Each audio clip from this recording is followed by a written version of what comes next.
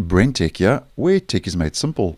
Just a quick video to show you how you can find the model number of your PC on Windows 11, in case you were unaware. Now, knowing the model number of your device can help in a couple of different circumstances. Maybe you may need to update your drivers, or you may need to upgrade or replace different pieces of hardware, say your hard drive, memory, or battery, just to mention a couple of examples. And knowing the model number of your PC can help in that regard. Now, the easiest way to locate and find the model number of your PC on Windows 11, I would say, is just to head to your settings menu on the system page, scroll down to the bottom and click and open up the about page, which I'm not going to do for this video, as there is information on that page. I don't want to go live on the internet regarding my PC, but if you click and open the about page, at the top under your username you will find the model number of your PC, and I would say that would be the easiest on Windows 11.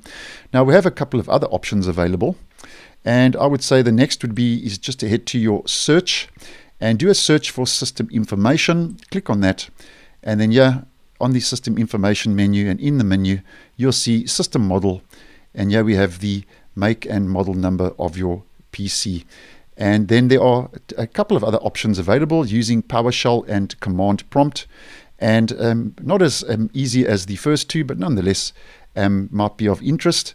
And once again, if you want to do a search for PowerShell, just enter Windows PowerShell, and you don't have to run PowerShell or command prompt as an administrator. You can just run both of them as a normal user. So you would just click on PowerShell, and at the prompt just enter that command, and I will leave this command in the description for you to copy and paste for easy reference. And here you get some information regarding your device, your memory, your model, and your manufacturer. So that's another way you can find out your model number. And then the last way is just using good old command prompt. And before we do that, I'm just going to copy and paste this command into a command prompt. And by the way, I'll leave both of these in the description as mentioned for you to copy and paste.